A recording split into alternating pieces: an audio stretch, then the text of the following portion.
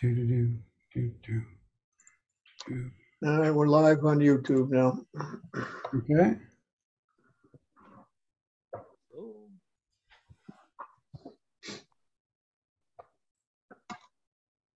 Should we go right at 7?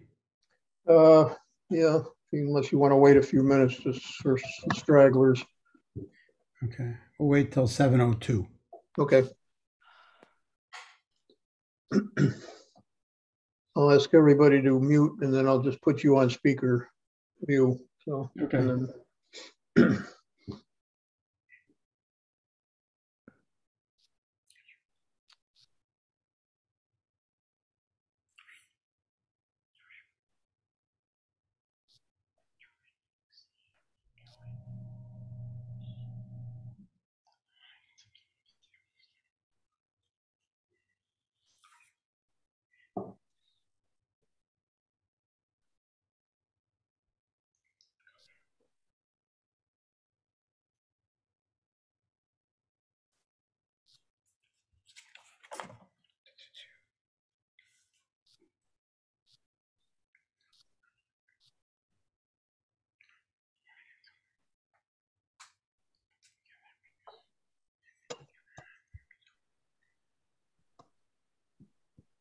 Can anybody hear me? yes, we can. Oh, everybody's muted.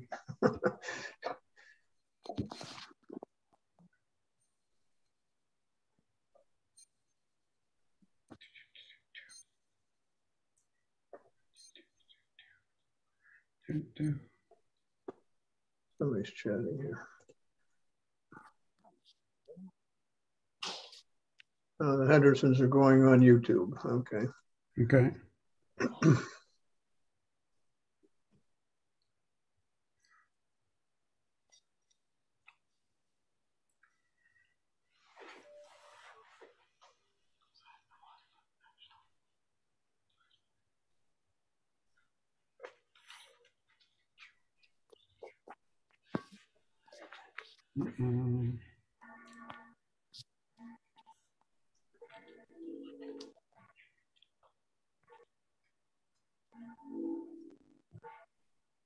Michael, please mute yourself.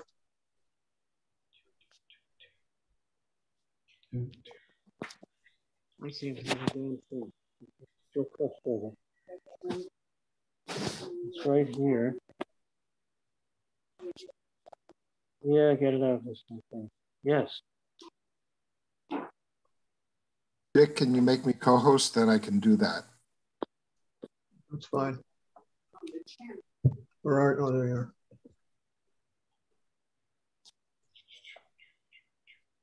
Okay.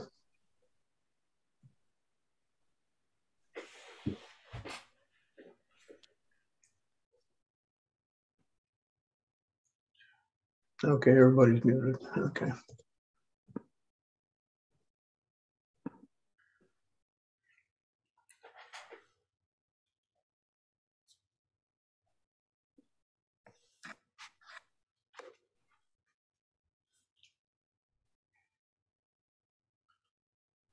You're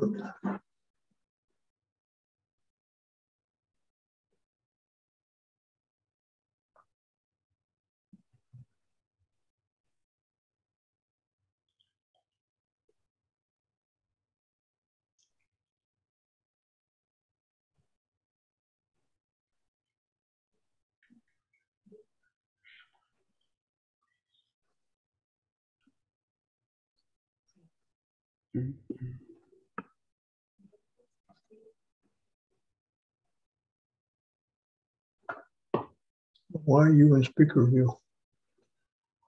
Hmm? Okay. All right, Okay. Rabbit. Good evening, everybody. Welcome to our adult education tonight. This is our 6th and final adult education course of this year.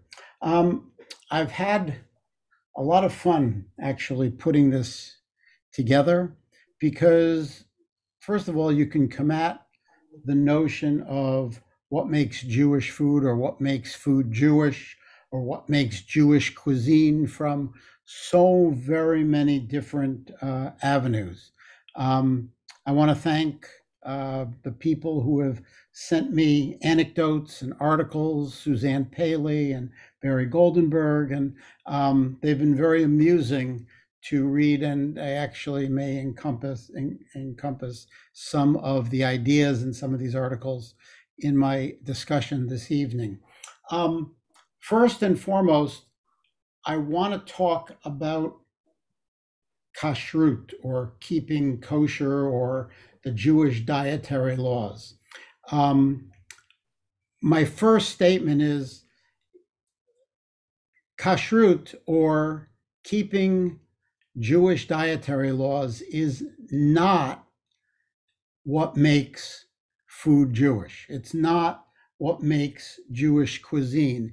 It may be one of the elements in some Jewish food, but it is certainly by no means the main ingredient in Jewish cuisine. First of all, kashrut, for those of you who are or are not familiar, is the body of law that deals with what foods we can eat and what foods we cannot eat, how those foods are to be prepared, and how those foods are to be eaten, and with what it can be eaten.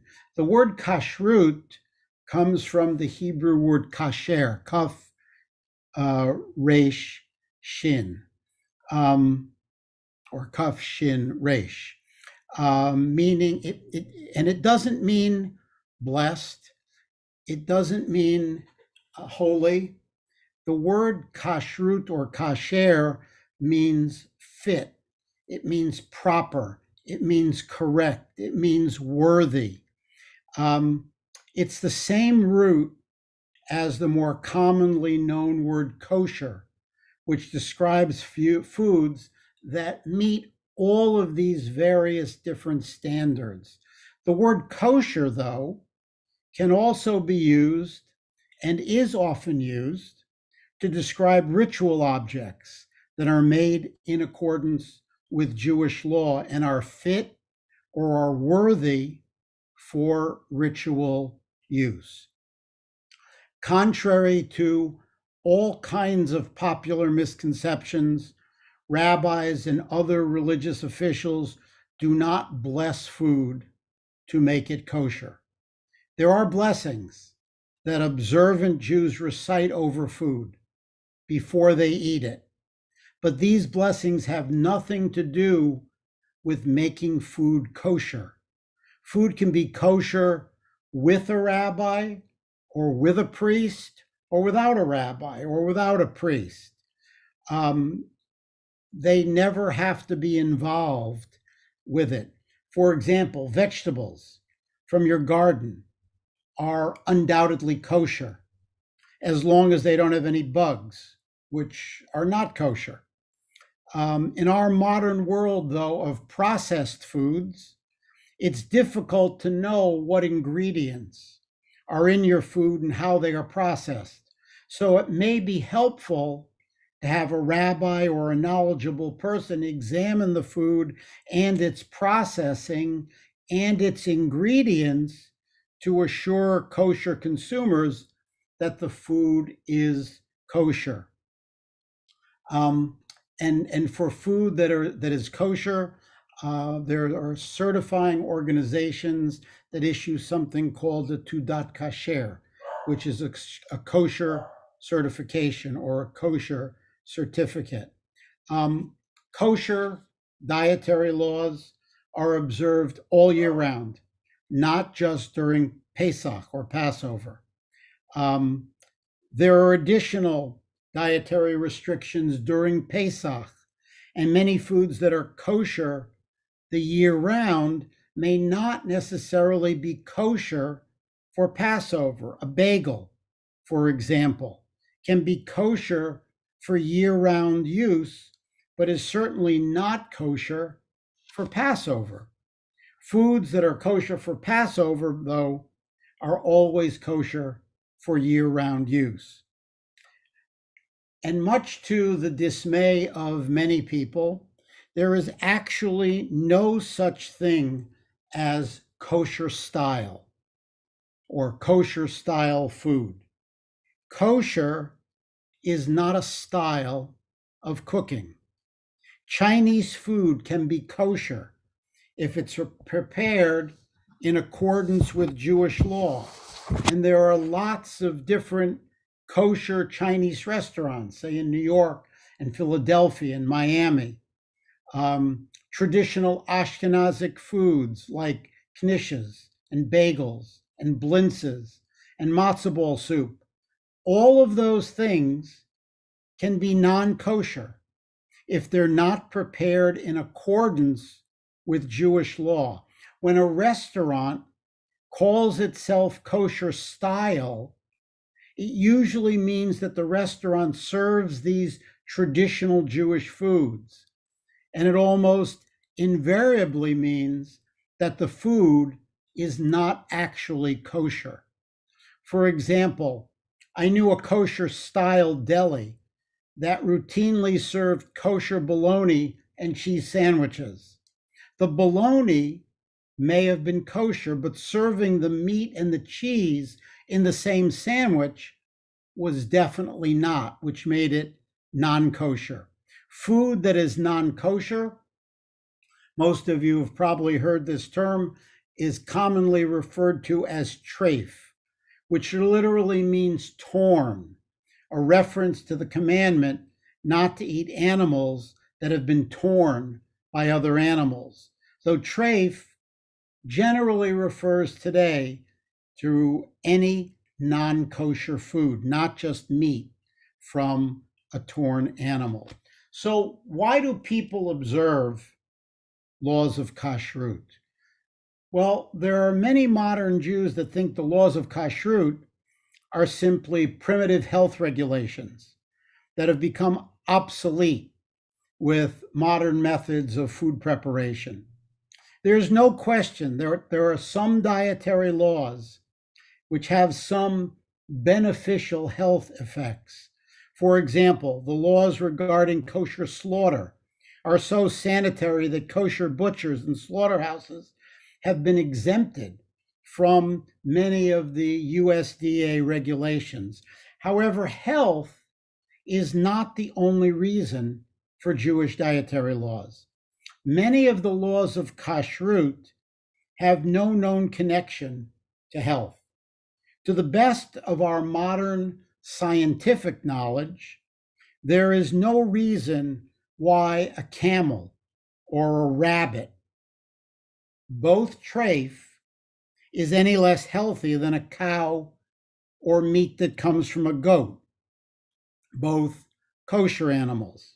In addition, some of the health benefits to be derived from kashrut were not made obsolete by the refrigerator. For example, there's some evidence that eating meat and dairy together interferes with digestion, and no modern food preparation technique reproduces the health benefit of the kosher law of eating them separately. So, why is it that Jews choose to observe the laws of kashrut? Well, bluntly, because the Torah says so. The Torah doesn't specify any reason for these laws, and for a Torah observant traditional Jew, there is no need for any other reason. Some Jewish sources have suggested that the laws of kashrut fall into the category of chukim, laws for which there is no reason. We show our obedience to God by following these laws, even though we don't know the reason. Others, however, have tried to ascertain God's reasons for imposing these laws. To the best of my understanding, I have found that people observe these laws of kashrut simply because it is designated as a way to bring people closer to holiness. The ability to distinguish between right and wrong, good and evil, pure and defiled, the sacred and the profane is very important to Jews and to Judaism. Imposing rules on what you can and can't eat ingrains that kind of self-control, requiring us to learn to control even our most basic and primal instincts. How difficult is it to keep kosher? That depends on how much and how important it is for you to do so. Let me just give you the 9 general rules about kashrut, then I'm going to move on to something else. Certain animals may not be eaten at all. This restriction includes the flesh, the organs, the eggs, the milk, and of all forbidden animals. This applies only to eating the animals. You can play football with a pigskin ball. You can wear pigskin gloves or pigskin shoes. It's simply what you ingest. Of the animals that may be eaten, the birds and the mammals must be killed in accordance with Jewish law. Third, all blood has to be drained from meat and poultry or broiled out of it before it's eaten. Fourth, certain parts of permitted animals may not be eaten. 5, fruits and vegetables are permitted, but must be inspected for bugs, which, as I mentioned earlier, cannot be eaten. Meat, the flesh of birds and animals, cannot be eaten with dairy. Fish, eggs, fruits, vegetables, and grains can be eaten with either meat or dairy. 7th, utensils, including pots and pans and other cooking surfaces that have come into contact with meat, may not be used for dairy or vice versa. Utensils that have come into contact with non-kosher food may not be used with kosher food. This applies only where the contact occurred while the food was hot. 8, grape products made by non-Jews may not be eaten. And 9, there are a few other rules that are not universal. And that's really all I want to say about kashrut, to give you sort of just an overview of what kashrut is in traditional Judaism. Now let me continue. There is an old joke, and the joke is told about a Martian who accidentally crashes his spaceship on the streets of New York City. He goes in search of a new set of tires for his spacecraft, and on his way, he happens to pass a bagel shop, noticing the bins of bagels in the window. Well, the Martian goes in and inquires about purchasing some of those tires for his spaceship.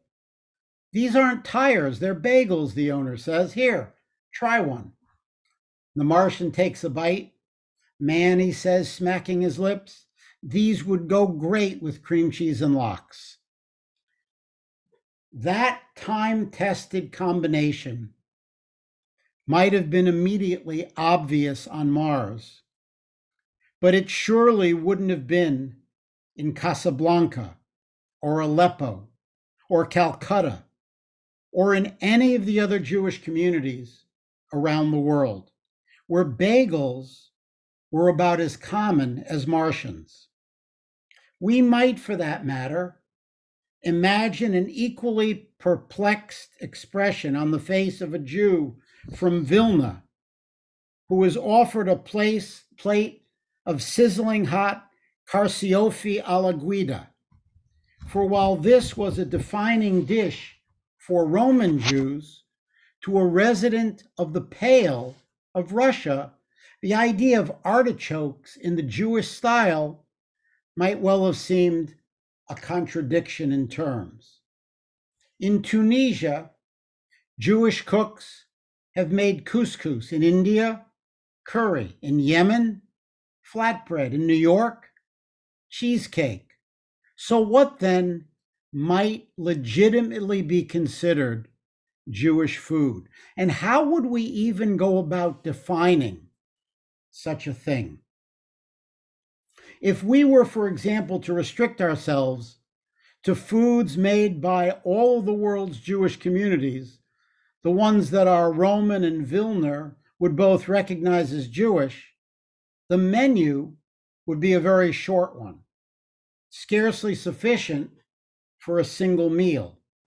It would include those foods created to address religious needs common to Jews everywhere, among them the overnight Sabbath stew, prepared before Friday sundown, to be eaten warm on Saturday, when work is prohibited. And though the names for that stew and the ingredients used in it vary from place to place, most people know it as cholent. Charoset, the sweet paste that on Passover symbolizes the mortar used by Israelite slaves under Egyptian bondage, though the charoset of one country may well bear scant resemblance to the charoset of its neighbor. And finally, matzah, the bread of affliction, though not many dishes are made from matzah. Even here, in what we might call the foundational dishes of Jewish cookery, all but one are shared in a broad sense, not in specific details. Surely, one definition is too restrictive when it limits a cuisine to something like sheets of matzah. But neither should we head in the opposite direction and declare Jewish food simply to be food made by Jews. Though this would seem logical enough, and at one time might have made some sense, it is no longer applicable in a world in which regional distinctions have blurred, so that in any metropolitan area, one can choose from a multitude of ethnic cuisines, and the trendiest restaurants often feature the fusion of two or more. And at a time when many Jews, even those who consider themselves observant, no longer keep kosher. I'm not sure how many people you think keep kosher in the world, but in 2019, a Pew study was done, and one of the questions asked in the Pew study was about kashrut. And it might surprise you to know that only 17% of the people who were surveyed claimed today, or in 2019, to observe kashrut. Today, a list of foods made by Jews would include everything from cheeseburgers to jambalaya. And in that regard, in fact, of a food being kosher is insufficient in itself, as I mentioned earlier. After all, a tossed green salad is not a Jewish food merely because its components happen to conform to Jewish dietary laws. And though it might have become a favorite buffet item at an upscale Orthodox wedding, we would be hard-pressed to define sushi as Jewish. Like all traditional foods, Jewish food is a product of history, and it's a product of geography. It is an expression of the area in which it has been made. In this case, the area happens to span not merely a particular country, as for instance with Italian and French food, which contains significant regional variations, or even much of a continent, as with Chinese food, but instead so much more of the entire world. And to help in discussing such broad geographical area, Jewish food is usually separated into a number of major categories. Ashkenazi, Sephardi, and Mizrahi are generally the three categories today that Jewish cuisine is divided into. It was in the unforgiving climate of Russia and Eastern Europe that the preponderance of Ashkenazic cuisine came about. The vegetables of the diet were those that could grow well in cold weather and poor soil: cabbages, potatoes, turnips, and the like could be those things that could be stored to survive a long northern winter. With few available fresh herbs, cooking leaned heavily on garlic for additional flavoring, with sugar, honey, and cinnamon for sweet dishes. As much of the region is landlocked, the fish were primarily freshwater species, such as carp and pike. Beef was a luxury item. Chicken was far more plentiful, and not a bit of it was wasted, from the feet used in thickening soup to the fat that was, along with butter for dairy meals, the chief frying agent. Of course, there were important differences within Ashkenazic cooking. The foods of Poland, for example, tended to be sweeter. Those of Lithuania, more peppery. But overall, the foods were similar, as is to be expected from a relatively limited geographical area and from a terrain of such reluctant disposition. Precisely the opposite is true of Sephardic food, which has essentially come to include all non-Ashkenazic cuisines, including those of the Mediterranean, the Balkans, North Africa, the Middle East, Central Asia, and India. There aren't many points of commonality to be found in the cooking of such disparate geographic areas. Still, I can make some generalizations about Sephardic food, and particularly by contrasting it to Ashkenazic food. Thanks to, first of all, much more agreeable climates, Sephardic foods feature a far broader range of vegetables: eggplant, tomatoes, okra, artichokes, fennel, countless others. Rather than potatoes, the staple starch may be rice or couscous, augmented by legumes such as lentils or chickpeas. The frying agent is not chicken fat, but oil, typically olive oil. Often is not chicken is not a luxury meat, with lamb or beef, much more common. And the essential flavorings include not just garlic, but a vast array of herbs and spices, including everything from cilantro and curry leaves to cumin, coriander, and cardamom. From Morocco, Mela, to the Polish ghetto, Greek seaside to the Hungarian countryside, Jewish cooks have worked with a remarkable diversity of ingredients and cooking styles. Wherever Jews have wandered, they have modified their cooking to accommodate the new ingredients, flavors, and even more traditional dishes of the adopted land.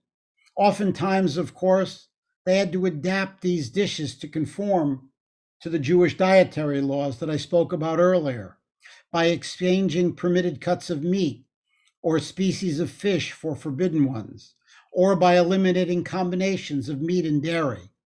This happens everywhere, but it was most common among the Jews of Central and Eastern Europe, where pork is a staple ingredient, lard is used for frying, and meat is often combined with dairy products. In Alsace, for example, Jews replaced the slab of bacon typically found in local food with corned beef or with pickled tongue. While in Russia, borscht was made in its meat varieties with beef instead of pork and was not garnished with sour cream. That was saved instead for the dairy version of that particular soup. Certain adaptations had to be made as well. by the Jews living among Hindus in India, such as cooking meat dishes with oil instead of with clarified butter. But in general, these adaptations were less common there than in Christian Europe. They were even less so among Jewish communities of North Africa and the Middle East, where the local Muslim population likewise eschews the consumption of pork, typically uses oil for frying, and rarely mixes meat and milk in its cookery. Among those Sephardic Jews, it is by no means uncommon to find foods made in precisely the same manner as they are in the wider society, as with, say, things like hummus, which has long been popular in the Middle East, in both Jewish and Arab communities alike. Hummus is thus simultaneously a Jewish and an Arab food. And in this, it is but one of many. Why is it that we never focus on things that unite us, like falafel? So Jewish food cannot be reduced to a set of dietary laws, a particular cooking style, or a combination of flavored ingredients. It can't be defined by its internal similarities, for it varies too widely from place to place, from century to century, nor by its differences from the non-Jewish food around it. It is at once something grander and of necessity less specific. Jewish food is that which has sustained the Jewish people for countless generations, wherever they happen to be, wherever they happen to live, whatever time period they happen to be living in. It is loaves baked in community ovens and stews kept warm overnight in the dying embers of the Sabbath fire. It is a honey-sweetened roast to greet the new year, a lemony soup to break the fast after Yom Kippur. It's a roast chicken or fish on Friday night. It is the cookies and confections that were kept on hand to welcome friends who might drop in one afternoon. It is all the dishes crafted to fashion, however briefly or incompletely, luxury from poverty. All the dishes whose names evoke memories of parents and grandparents and dreams of those whom one has heard only stories. It's the food that is still made in immigrant communities, held onto like old photographs and letters and tattered prayer books. The key to the past, the key to their ancestral home, to preserve a sense of connection to a place that may be forever lost.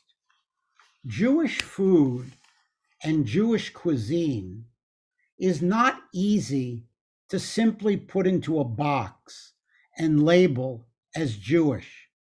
The diaspora suffered by Jews over the centuries had meant that the Jewish people honor the laws of kashrut, keeping kosher, and have had to incorporate the ingredients at hand. Other religious requirements for keeping the Sabbath mean there are prohibitions about creating fire on Shabbat, and in many ultra-Orthodox homes, electricity is forbidden. Jewish food also bears the mark of migratory patterns and a background that includes socioeconomic status and access to basic food groups. As I mentioned, there are three main styles of Jewish cuisine. They are Ashkenazi, Sephardi, and Mizrahi. Other cultural influences on Jewish food include Persian, Yemenite, Indian, Latin American, as well as the influences on Jewish dishes from Central Asia to Ethiopia. Israeli cuisine is now, in the year 2022, recognized worldwide thanks to chefs like Yotam Ottolenghi, Michael Solomonov, and Eyal Shani, who brought us Israeli foods and introduced us to Middle Eastern dishes and spices like sumac and za'atar. Israel has a strong foodie base and a growing reputation for some amazing culinary creations. Street food in Jerusalem is a star in the Shuk, which is a Jewish market in the center of Jerusalem, and another one in Tel Aviv. Jewish foods, the Jewish foods that influence from the Torah and the Talmud. Within Judaism, the dietary laws, as I mentioned, are found in the Torah and laid out in far more detail in the Talmud. These dietary laws governed what and how to eat in ancient times and laid out the types of foods that were related and what was applied to a particular celebration or festival or a certain occasion. Keeping kashrut or kosher are sort of the backbone of Jewish food by prescribing and proscribing the allowed foods and how they must be prepared. As I mentioned to you, Jewish kosher cuisine does not necessarily define Jewish food. Jewish food in America is a somewhat richer version of the Ashkenazi food in Eastern Europe. Jewish American food is deeply influenced by the regions, and so you'll find things like gefilte fish made with salmon and matzo ball soup served with hot sauces, depending on the area of the United States that you might live in. Jewish food favorites are things like gefilte fish, bagels, borscht, lakshen, latkes, rugelach, matzo balls, kugel, kreplach, chicken soup, challah, hamantaschen, knishes, pierogies, chopped liver, cabbage rolls or stuffed cabbage, carrot tsimis, potato boraks, cholent, blintzes, brisket, pastrami. All of these things have their origin in other places all throughout the world. So what is it then, after having said all of this, what is it that makes food Jewish? There's a circumstantial pragmatism and syncretism of Jewish cuisine. If, for example, I had grown up in New York City, I might have well imagined that Jews had been eating Chinese on Sunday nights ever since Moses led them out of the desert. Yet another tradition born of circumstance, the first mass wave of Jewish immigrants to settle the city at the turn of the century, created a New World shtetl in the Lower East Side. Where was it? Adjacent to Chinatown, whose exotic aromas tempted more adventurous Jewish diners over to sample a cuisine quite unlike anything that their mothers cooked. And those mothers saw their own advantages in a weekly excursion for the cheap, delicious fare offered in the ruckus restaurants of Chinatown that served as communal kitchens to fellow immigrants. It could save her having to cook on Sunday nights. Thus, the roots of tradition, eating Chinese food on Sunday nights, and even today, there are at least 12 kosher Chinese restaurants in New York to cater to a minority of Jews who continue to observe the biblical dietary laws. Of course, the fact that there are also 20 Italian kosher restaurants, 5 kosher sushi bars, 6 kosher burger joints, and 2 of each French, Mexican, and Indian restaurants that are certified kosher signifies the depth of temptation to which New York living has subjected the Jewish palate. Indeed, at an upmarket, ultra-Orthodox Lubavitch wedding these days, you're more likely to be served sashimi than chopped herring. Historically, we have been a wandering people, and along the way, we've let our appetites and our imaginations roam, taking notes on the culinary habits of all those in whose midst we've lived over the centuries. That's put a tension between denial and temptation at the very heart of Jewish cooking. Denial, prescribed by dietary laws, originally evolving out of ancient hygiene concerns, but subsequently upheld as a measure of piety. Temptation, in the form of local cuisines Jews encountered in their dispersal across Europe and Asia and North Africa.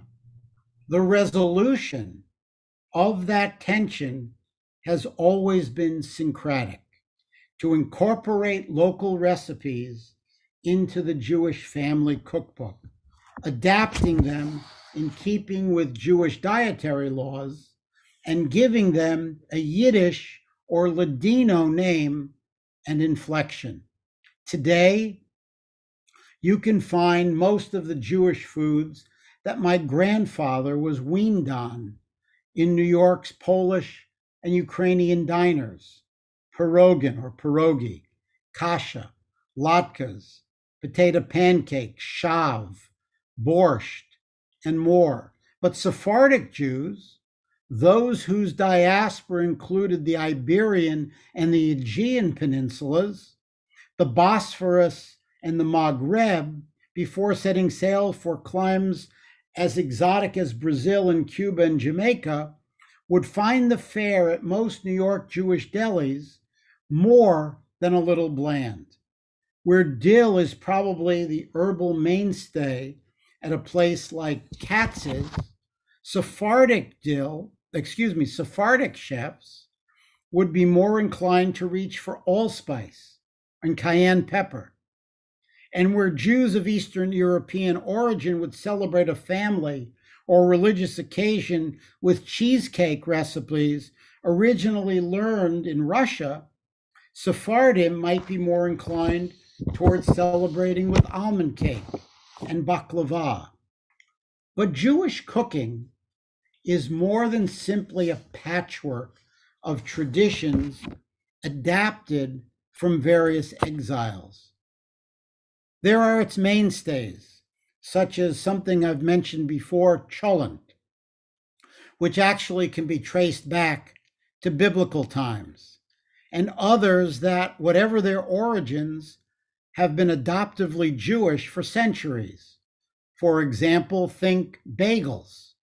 Believed to have originated in the Roman era, the boiled and baked O-shaped roll was brought to Poland by Jews in the 12th century, from where it spread both east and west. Lox, that's another story. Cured and lightly smoked salmon was probably a taste acquired in Northern Europe. Indeed, the word is simply a Yiddish version of the German Lachs. The word Lachs in German means salmon. It's spelled not L-O-X, but L-A-C-H-S. The syncretic habits of Jewish cuisine may have made it most at home here in the United States, which likes to think of itself, if not as a melting pot, then probably as a buffet table. America encourages its immigrants to sample each other's cuisines, and Jews have been doing that for centuries. Here in America, we're part of the mix. After all, if you think about it, these days, you can get a bagel at McDonald's. So then what exactly is Jewish food? Well, it's a great question, but also a complicated one. It's one that I love because it indicates to me that people are thinking both critically and broadly about what it means to eat Jewish. Jewish cuisine, for the most part, has been reduced to a short list of things: latkes, pastrami, matzo ball soup, and other Eastern European hits. It's also regarded as immutable, a fixed thing, passed down from generation to generation since time immemorial. And woe to the cook who takes creative license with Bubby's Kugel recipe. But in reality, Jews have moved around, as I said, a lot throughout history, sometimes by choice and often by force. And so we have lived and we've cooked just about everywhere.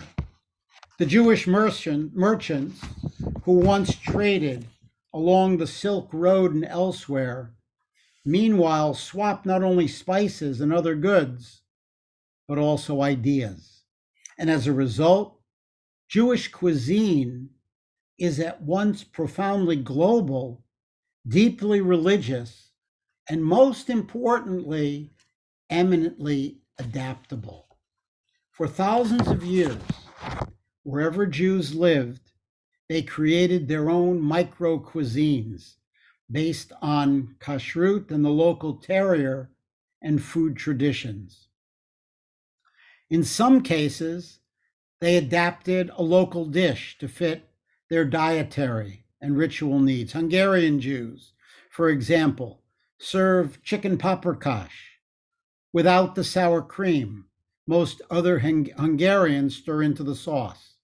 In other cases, a traditional recipe was changed to incorporate regional flavors.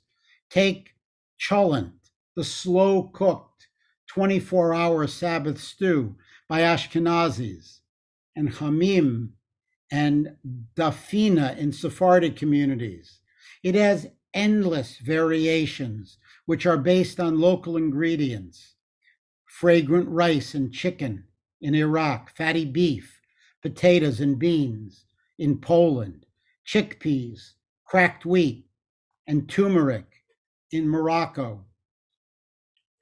As a result, Jewish cuisine is a delicious mashup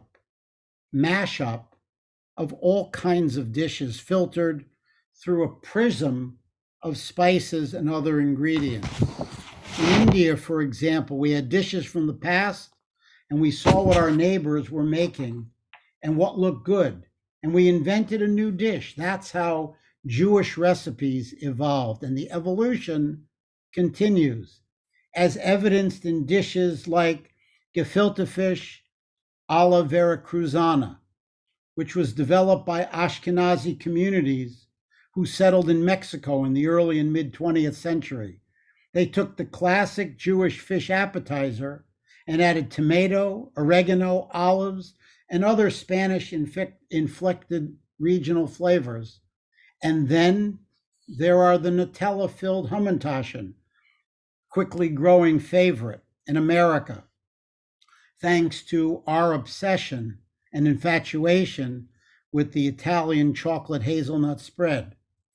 Purists might call this modern creation an abomination. It needs to have mun or poppy seeds or prune, but others would swear their Purim celebration isn't complete without Nutella Hamantaschen. And today, you can find Hamantaschen s'mores made with chocolate and marshmallows.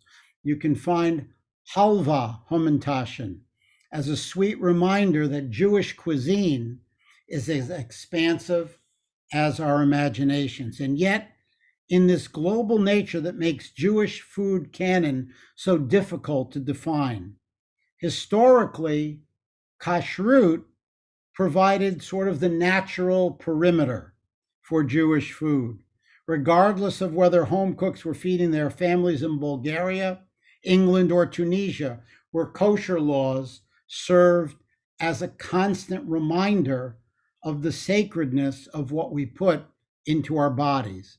But even today, when plenty of Jews eat decidedly non-kosher diets, it would be difficult to make a case that BLTs, cheesy lasagna that are made with meat sauce, or clam chowder are Jewish. But beyond that, what are the boundaries?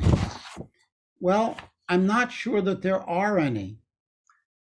Definitions honed over years of fumbling to answer the question at cooking demonstrations is that Jewish cuisine includes any dish that holds meaningful, cultural, historical, or ritual significance to Jewish communities. But, and this is an important but, to identify a dish as Jewish does not claim it as exclusively Jewish. A handful of foods like charoset and matzah are so closely tied to a particular holiday practice that it's safe to assume they have a distinctly Jewish pedigree. And in some cases, like with eggplant campanata in Sicily, Jews were likely to first develop and eat the dish that eventually went on to have much more mainstream appeal. But most of the foods that are thought of as Jewish actually hold dual identities. In America, things like beet borscht, sauerkraut, stuffed cabbage, pierogi, and apple strudel are typically associated with the Jewish community because Central and Eastern European Jewish immigrants helped popularize them here in America. But in their home countries, everyone enjoys variations on these foods. Persian Jews, meanwhile, swoon over the same crunchy, tahdig-capped rice dishes as their non-Jewish Iranian neighbors. In recent years, criticism has mounted against those who define Middle Eastern and North African foods like falafel, hummus, shakshuka as Israeli, and therefore Jewish by extension. The relatively young, politically supercharged country is often accused of cultural and culinary appropriation of Arabic cuisine. Of course, Israel is filled with remarkable cultural diversity, including Arab communities living within the same country and Jews hailing from Arab countries who arguably have their own long-standing relationships with Levantine cooking. The problem comes back to those making claims of exclusivity. Yes, falafel, hummus, and the like are Israeli because these dishes are fundamental to the people who live there. But they are no means Israel's alone. When Israeli chef Meir Adoni opened a restaurant called Noor in New York City, his very first restaurant in America, he was adamant about positioning his menu as modern Middle Eastern. Adoni said customers sometimes ask why he doesn't call Noor an Israeli restaurant. His answer is that Israel is only part of the equation. I want to give honor to the people who this cuisine belongs to, he said. I'm really proud that I'm Israeli and Jewish, and I want to make sure that I'm telling the right story. Adoni's nuance and sensitivity toward this matter, I believe, is refreshing and not necessarily common practice. Ultimately, borrowing, and I'll underline and emphasize that word, and when you think of Jewish cuisine, I think it's a word that you need to keep in the back of your mind. Borrowing is at the heart of all Jewish cuisine. And Jewish home cooks have historically played the role of adapters and transmitters of recipes rather than necessarily innovators. But this is something to celebrate, not apologize for. Jewish cuisine's endless geographical crisscrossing and constant evolution certainly make it more difficult to define than a cuisine that developed within a single border. But they're also what makes Jewish food so endlessly fascinating, so culturally vital, and most importantly, so memorably delicious. And I would like to read you something that was sent to me by Suzanne Paley that I thought you might get a kick out of as far as this talk goes. She sent me something called Understanding Jewish Food. It's titled The Atkinstein Diet. This goes back 2 generations, 3 if you're over 50. It also explains why many Jewish men died in their early 60s with a non-functional cardiovascular system and looked like today's men at 89. Before we start, there are some variations in ingredients because of the various types of Jewish taste. Polish, Litvak, Deutsch, Galicianer, Sephardic is for another time. Just as we Jews have 6 seasons of the year, winter, spring, summer, autumn, the slack season, and the busy season, we all focus on the main ingredient, which unfortunately and undeservedly has disappeared from our diet. I'm talking, of course, about schmaltz, chicken fat. Schmaltz has, for centuries, been the prime ingredient in almost every Jewish dish, and I feel it's time to revive it to its rightful place in our homes. I have plans to distribute it in a green glass Gucci bottle with a label clearly saying low fat, no cholesterol, Newman's Choice, extra virgin schmaltz. It can't miss. Then there are gribenes, pieces of chicken skin deeply fried in schmaltz, onions and salt until crispy brown, Jewish bacon. This makes a great appetizer for the next cardiologist convention. There's also a nice chicken fricassee stew using the heart, gorgel, the neck, pipik, gizzard, a great delicacy given to the favorite child, a fliegel, wing, or 2, some eilach, little premature eggs, and other various chicken innards in a broth of schmaltz, water, paprika. We also have knishes, filled dough, with the eternal question, will that be liver, beef, potato, kasha, or all 4? Other time-tested favorites are kishka and its poor cousin, chelzel, chicken or gooseneck. Kishka is the gut of a cow, bought by the foot at a kosher butcher. It's turned inside out, scalded and scraped. One end is sewn up in a mixture of flour, schmaltz, onions, eggs, salt, pepper, is spooned into the open end and squished down until it's full. The other end is sewn, and the whole thing is then boiled. Often after boiling, it's browned in the oven, so the skin becomes crispy yummy. My personal all-time favorite is watching my Zeta, grandpa, munch on boiled chicken's feet. For our next course, we always had chicken soup with pieces of yellow, white, rubbery chicken skin floating in a greasy sea of lakshan, noodles, farfel, broken bits of matzah, tzibulus, onions, mandlach, soup nuts, knedlach, dumplings, kasha, grouts, kliskelech, and merech, marrow bones. The main course, as I recall, was either boiled chicken, flanken, klachtlecken, hochtfleisch, chopped meat, or sometimes rib steaks, which were served either well done, burnt, or cremated. Occasionally, we had barbecued liver, done to a burned and hardened perfection in our own coal furnace. Since we couldn't have milk with our meat meals, beverages consisted of cheap soda, Kick, Dominion Dry, seltzer in the spritz bottles. In Philadelphia, it was usually Frank's, Black Cherry Vishniak. Growing up Jewish, if you're Jewish and grew up in the city with a large Jewish population or a Gentile with Jewish friends and associates, the following will evoke heartfelt memories. The Yiddish word for today is polkies, translation thighs. Please note the word has been traced back to the language of the original tribes of Israel the cellulites.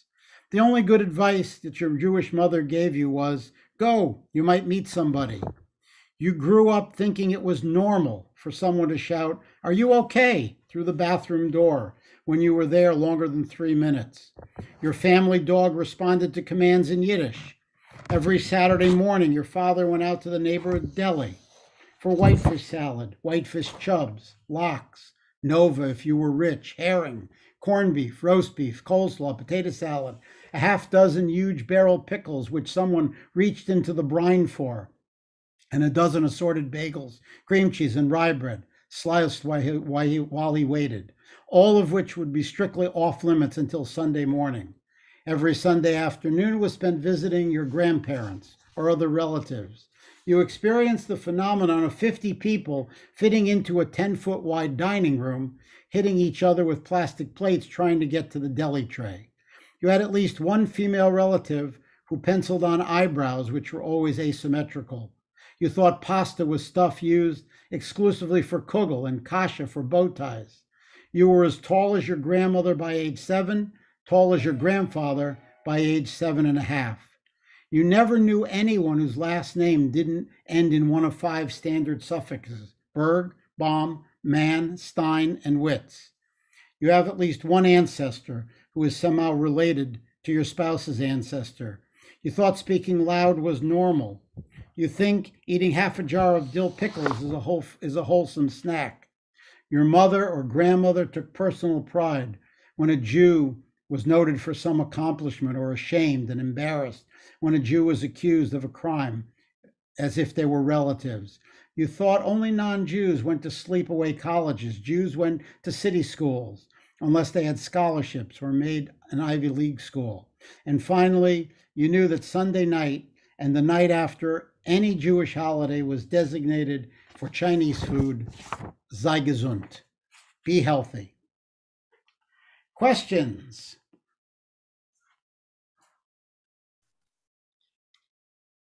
You can unmute yourselves if you have questions.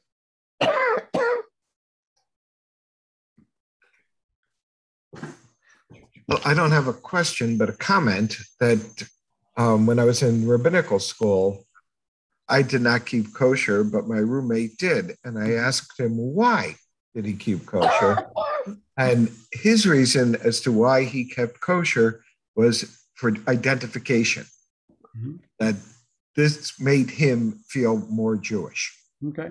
I mean, there's a whole host of reasons why people will tell you that they keep kosher. I mean, I've heard identification, I've heard for holiness, I've heard because it's one of God's laws, I've heard the reason that they want their children to know what kashrut is all about, and then their kids can make a viable decision whether to keep kosher or not keep kosher. I mean, there's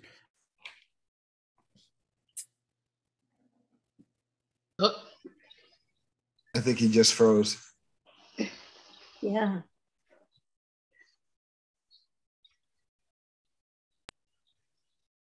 Rabbi, if you can hear me, you're frozen. It's the first time he's been speechless. in the Talmud, but not everybody observes kashrut in the exact same way. Rabbi, for the last minute, you were frozen. Nobody could hear or see We you. didn't hear you. You were frozen in that.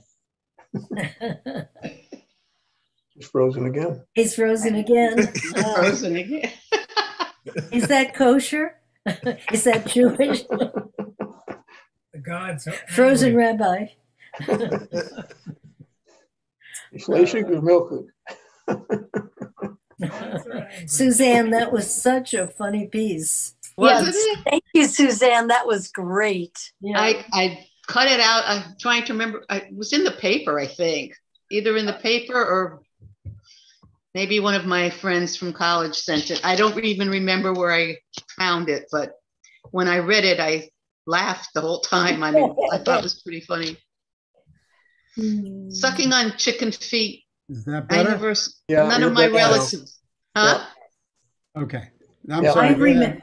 Chicken feet. I remember, and of course, I was born in New York, but did not grow up in New York.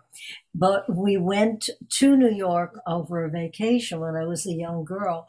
And I remember going to an aunt's house and with my grandmothers and so forth. And chicken soup, of course, was on the menu.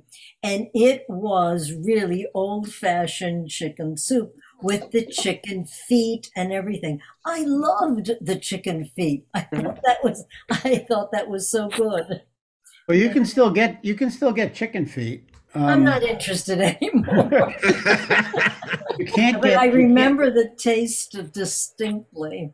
You can't get Ayalach anymore. Unborn eggs that you can't get. Yeah, I've never heard of that one. Ayalach. Yeah, there were unborn eggs that people put into chicken soup. What was that? Is Did anyone- you put in? Unborn. I'm sorry. They're called Ayalach. They were unborn eggs. They were the yolks that were found in the chicken Oh. that people boiled and put into their chicken soup. Oh. But they're illegal. You can't find them anymore. They're illegal to buy. Rabbi, Does anyone know the magazine Tablet magazine? yes. Okay, Tablet magazine. The editor of Tablet magazine put out a book, The 100 Most Jewish Foods, which I took it out of the library to just show you, and you'd be fascinated. Anybody wants it, I've got it. You'd be fascinated to look through it to see what people consider to be Jewish foods and why they consider to be them Jewish foods. I mean, some of the things I would never consider as Jewish foods, but they do. It's just sort of fascinating to read through. Rabbi, Yep. I visited Israel the first time in 1970. And I remember the cuisine being there, as you described, a Mediterranean cuisine of salads, mostly salads, fish, things like that. When we went back there several years ago, and you went into any the hotels, wherever, there was this incredible Eastern European heavy Russian influence on what you got. The bakeries were all full of cinnamon. Really? And I asked, and they said it was the result of that there had been 1 million Russians Right. Yep. emigrated to Israel, and it made a huge change in their. Yep. It made a their huge culture. difference in the cuisine of Israel when all of the Russians immigrated. It made not as big a difference, but when they airlifted the Ethiopian community into Israel and the Mizrahi Northern African food became quite the rage in Israel as well. It's certainly buffeted by the people who come to Israel to live, who become citizens. But you're right; it was very different after the Russians came to Israel to become citizens. No question, they had a profound influence on the cuisine. You could also get the one thing that absolutely blew my mind is that this is almost 50 years between visits. Is all the McDonald's with the Hebrew McDonald's, and there are kosher McDonald's and not so kosher McDonald's. Yep, that's true. There are those that have a Tudat Kasher, of a certificate, and those that don't. And the difference between them is the product that they use, but also the difference is whether or not they're closed on Shabbat and on holidays. In order for some establishment to get a Tudat Kasher, a kosher certification, they must be closed on Shabbat, completely on Shabbat. They can open after Shabbat, if they want to open at 9, 10 o'clock at night in the summer, they can do that, but they have to be closed for the 25 hours of Shabbat, and they have to be closed on Jewish holidays. Otherwise, no matter what kind of food, no matter how strictly it was observed in terms of the preparation, and it's not considered kosher. So, Rabbi, are you saying that if you keep kosher, you can't go to a restaurant on holidays and Shabbat? Right, exactly. Because Even Chinese? those restaurants that you would eat in are closed. What if they're vegetarian? If it's a vegetarian Chinese restaurant, restaurants. as long as they're operating on Shabbat or on holidays, it's considered treif. It's considered non-kosher. It doesn't matter what the food is. What matters is that the fact that they're breaking the law of working on Shabbat. There are 36 forbidden forms of work on Shabbat. In other words, there's 36 things in the Torah that you have to refrain from on Shabbat and on holidays. And once you break those or break any one of those, anything that's used in that establishment is considered treif. And no one who is an observant Jew will use your services. And it's, again, the food that they're serving doesn't matter necessarily. It's what they do in terms of business practice that would keep them away from getting a kosher certificate. Okay, thank you. Mm-hmm. Other questions? Yes, Can you exchange money on Shabbat? No. You can the banks are closed. No, But but I if mean person to person. I thought you couldn't do that. No, you're not supposed to do any kind of business Right. on Shabbat. So It if doesn't you matter. went to a restaurant, you couldn't pay for it anyway. Right. Right. That's- Well, the other problem is that you're carrying money. You're not Right. permitted to carry anything on Shabbat. Yeah, but So those things have you're nothing to breaking- do with keeping kosher. What? That doesn't have No. anything to do with keeping kosher. Well, but it But it does. does. But It does. it does. It has to do with being observant. Right. It has to do with being observant. That the keeping kosher goes beyond simple. I'll give you an example of what I'm talking about. Grapes, because they're used for sanctification purposes for wine. Number one, Jewish wine or kosher wine can only be handled by Jews. It can only be made by Jews. It cannot be made on Shabbat or on holidays. In other words, the factories have to close on Shabbat and on holidays. They have to observe what are called the laws of Shemitah. Shemitah means every seventh year, the fields lie fallow. So in every seventh year, the vineyards, even though they grow the grapes can't be harvested. They have to simply allow them to fall off the vine, and they let the vines rest for that year. If that doesn't happen, then the wine that's made from those kind of grapes would never be allowed to be considered to be kosher wine.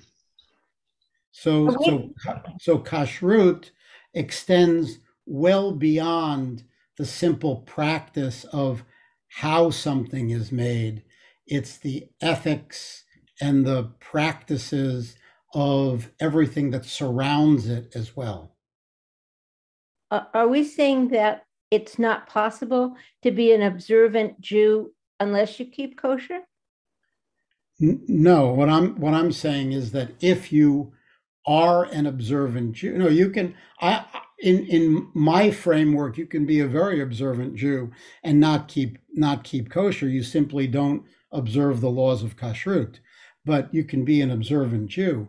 But those people who consider themselves observant to the point where they do everything the way it's written in the Torah and expanded on in the Talmud, they would not be considered by their community to be observant Jews if they were, for example, to go to a restaurant on a Friday evening, carry money, pay for it on Shabbat. That would go against being an observant Jew. What percentage of Reform Jews would you say keep kosher? 5, maybe 8%. 5%? 5%, 8%, maybe. Wow. Not many. I'll give you an example. When I was before my very first job was in Philadelphia, and I was there in 1978 through 1980, and in 1978 there were over, because of the Northeast, which is very Jewish in Philadelphia, there were over 200 kosher butchers in Philadelphia. Today in Philadelphia, there's one. There's only one kosher butcher in Philadelphia, and they're in the Northeast. They're in Center City, Philadelphia. There are no kosher butchers. Rabbi, Yes. since you seem to be have had experience both in Philadelphia and in New York, perhaps you could resolve a dispute.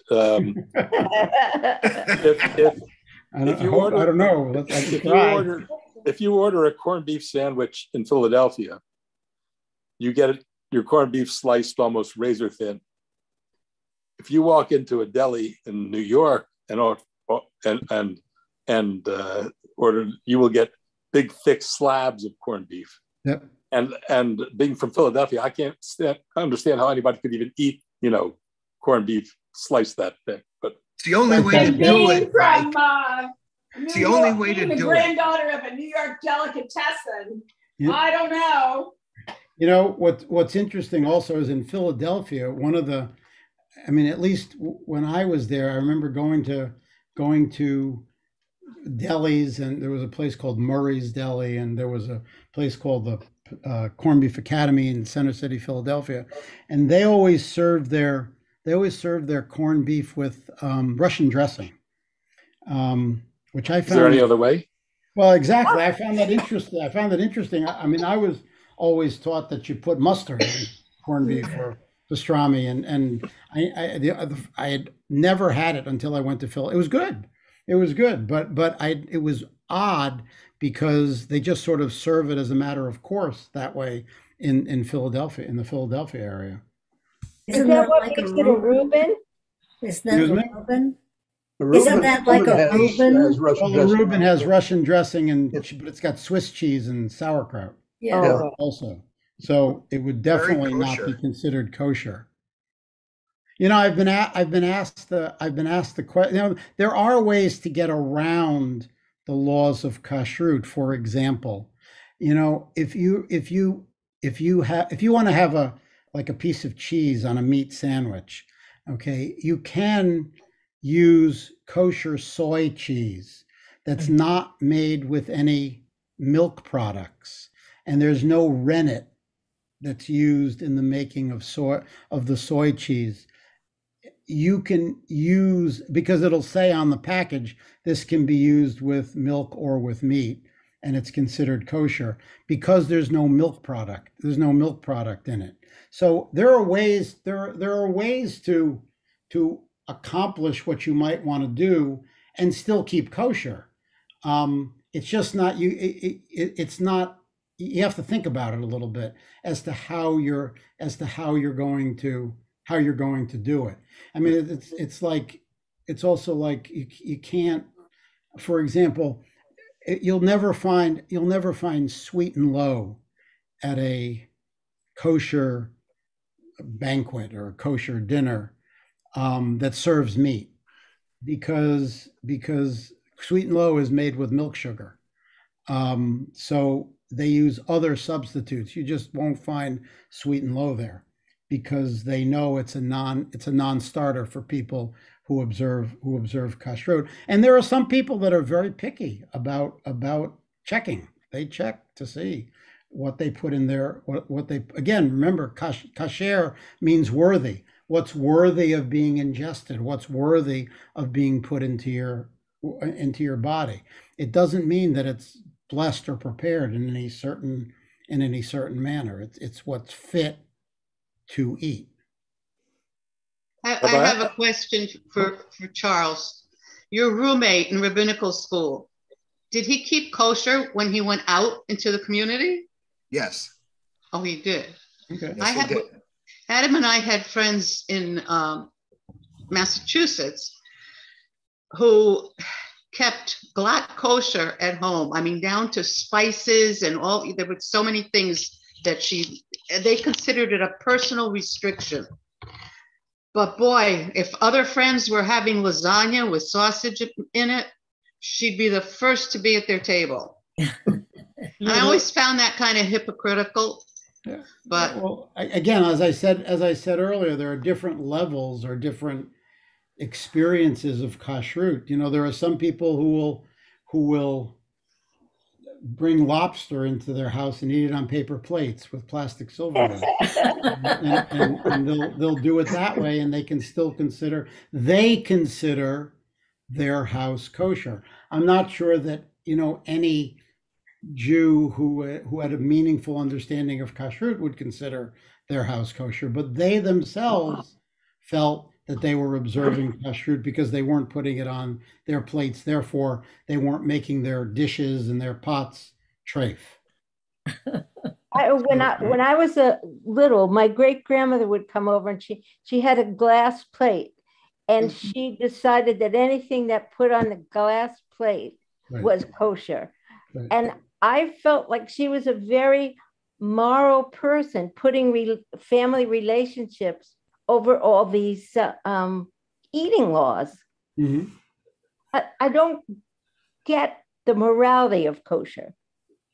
The glass plates are non-porous, so Right. they can, once they're cleaned, they can be used. At least that's my understanding. They can be Yeah, but used for that's- either. That's not my issue. The issue is, It I mean, didn't matter was- what food it was. Yeah. I don't know why that makes you a better person to keep. Or it doesn't make you a better person. Kashrut doesn't make you a better person. There are some people who feel a greater degree of holiness because they're observing what they consider to be God's law. I'm not sure that translates into being a better person. I don't think there's a better is the right way to describe someone who observes kashrut. They're not a better person. You know, they would say to you that there's the morality about it is the way that the animal is killed, the way that the animal is shechted, is more humane, and there's a moral component. There's a moral component to that, but I don't think that they would say to you that they're more moral because they observe kashrut. I don't think that would. I've never heard anybody say that it makes them a better person because they're. A lot of crooks keep kosher, you know. Yeah, I mean, it's you know, kashrut's been around a long time since the Torah, and if you read the laws of kashrut in the Torah, it's almost like they're outlined. They're very cryptic. The real laws. I mean, it says nothing in the Torah about waiting between milk and meat. That comes in the Talmud, written much later. All of the delineation of how you're supposed to do kashrut. The only thing that the Torah tells you are the animals that you can use, the animals that you can't use. You know, what you can do on Shabbat, what you can't do on Shabbat. It doesn't give you all of the specific guidelines as to how to kill the animal, as to what you must do with the blood. You know, it simply says we're not supposed to eat blood because blood is a life-giving force. So how the blood is removed or extracted from the animal comes about through the Talmud. Okay. Where it has to be soaked for so many hours and then washed and then soaked again in salt so that the blood is drawn out of the animal. And there's also not all cuts of meat are able to be used if you're going to keep kosher. For example, the hind quarter of an animal is not kosher. And the reason it's not kosher was because when Jacob wrestled with the angel, he limped away from that encounter with a sciatic problem.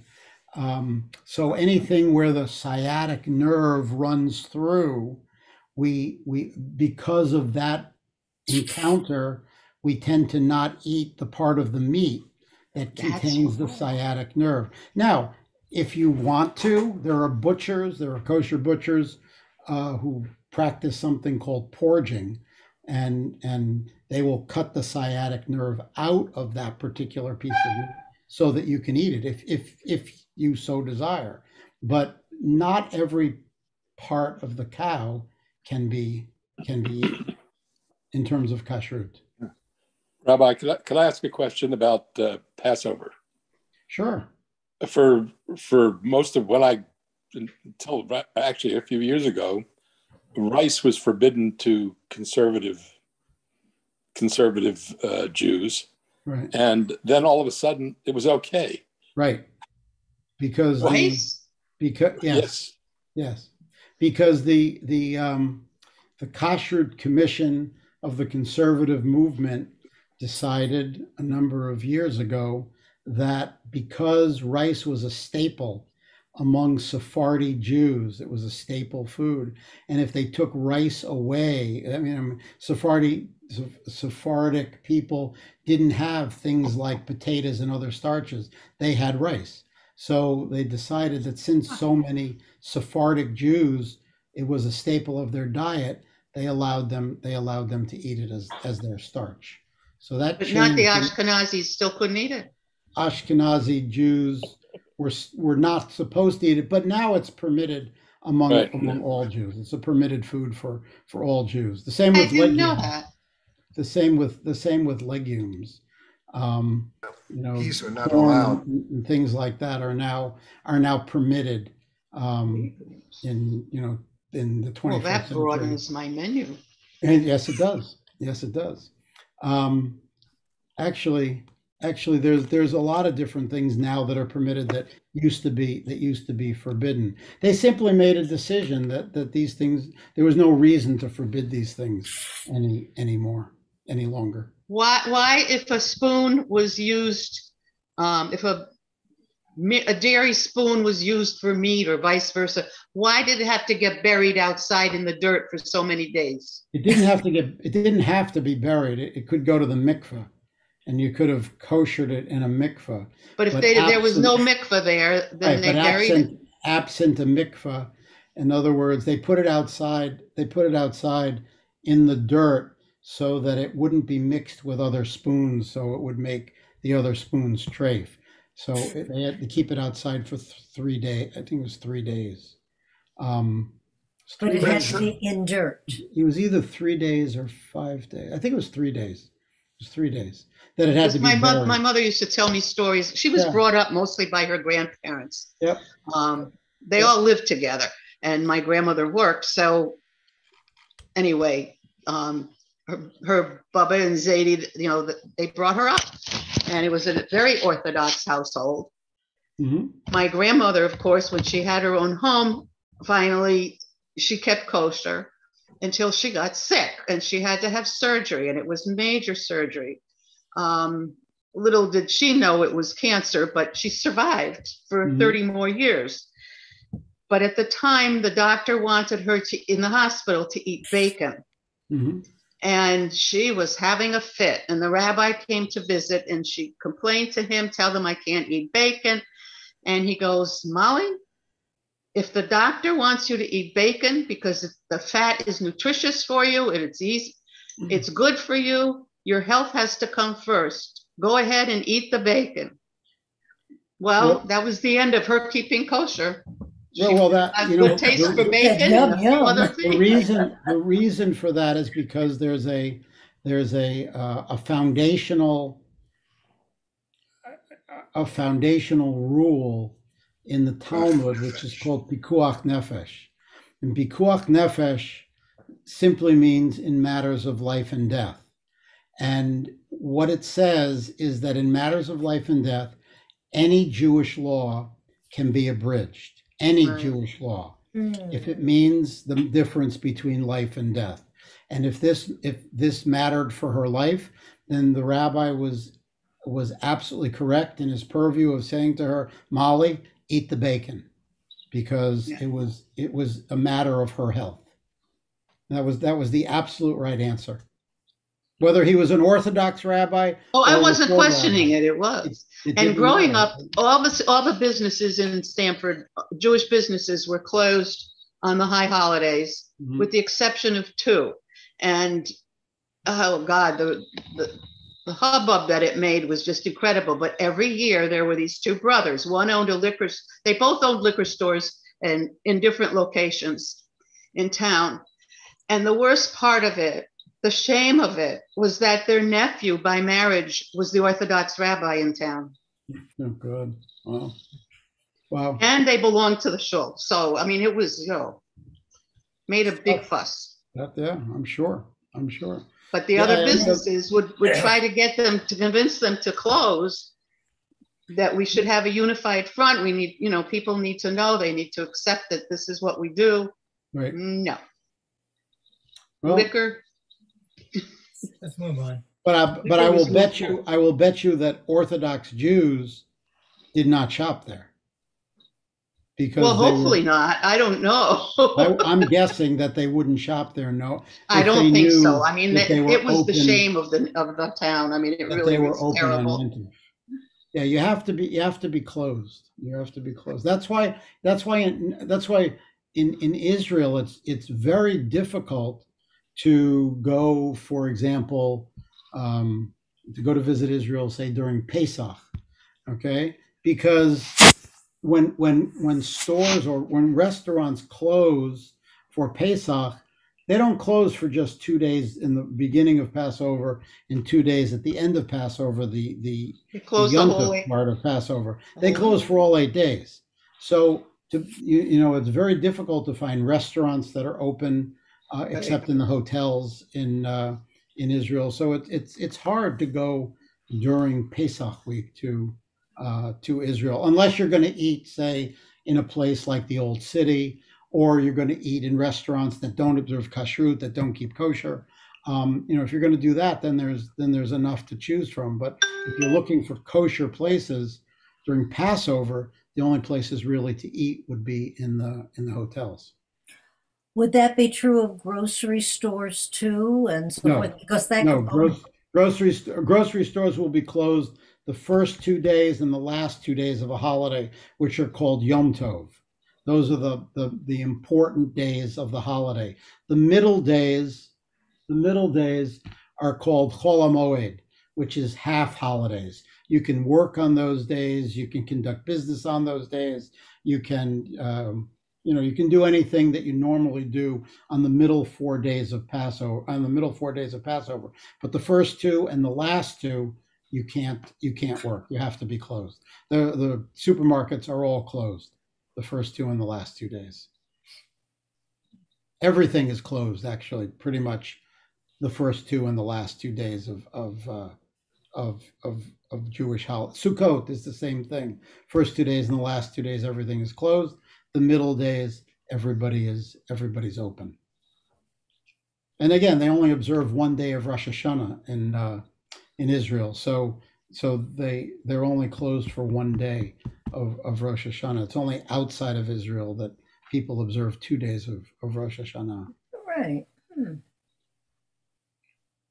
So we actually, if you reform, you do it the Israeli way. It's the Israeli way of observing the holiday of only 1 day.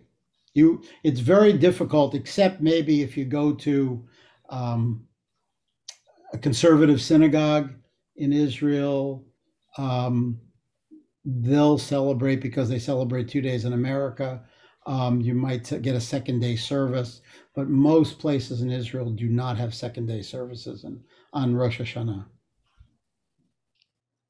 I'm done. Other questions? It's a good thing we did this after dinner. Well, great. I hope you learned something tonight. Thank you. Yeah. I really will did. be back with a whole new list of adult education formats for next fall and winter, and we will continue our studying. We will continue our learning in the fall. Thank you, Rabbi. Thank you, Rabbi. Thank you. Good night, all. Looking forward to seeing